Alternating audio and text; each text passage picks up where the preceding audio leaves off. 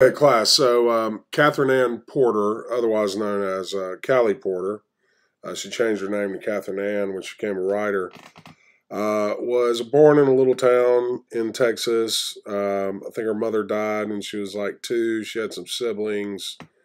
They ended up living with their very stern grandmother in extreme poverty in another part of Texas. Porter got married as soon as she was 16, and but then that didn't really, being a domestic housewife didn't really work out. So, so she split, I think when she was about 25 or so, got a divorce, and traveled around and started working as like a newspaper reporter and ended up in Mexico with a lot of Mexican artists and other intellectuals and writers, and got involved in revolutionary politics. Now, you might want to just do a quick Wikipedia search and see what's going on in Mexico in terms of, the revolution and the Zapatistas and all that stuff. But I don't really have time for that, right this second. You can just check it out. The point is, this short story, Flowering Judas especially, is she kind of takes like aspects from reality in her life and interweaves them in her story, in her completely fictional stories, to give them a very, realistic flavor. You can see that, even though we're moving on into modernism here, she very much has the regional, regionalism and realism, as kind of grounded aspects of her writing. And you also see a lot of symbolism in this, as Bragioni here, um, you know, uh, he and his outfits, and for instance, Laura and her plain drab kind of tannish quote unquote uniform are kind of symbolizing the way that some people are holding on to the virtues, the political virtues of their side in this term, in this case, the revolutionaries.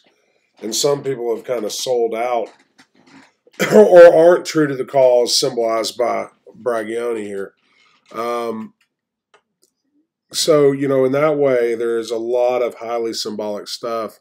And if you read through the short story, you'll kind of see, like for instance, the fact that Bragioni is this, bard with a guitar that's, constantly trying to woo her, it's kind of like a, symbolic of, kind of the show and dance he's putting on. He's not true to his ideals.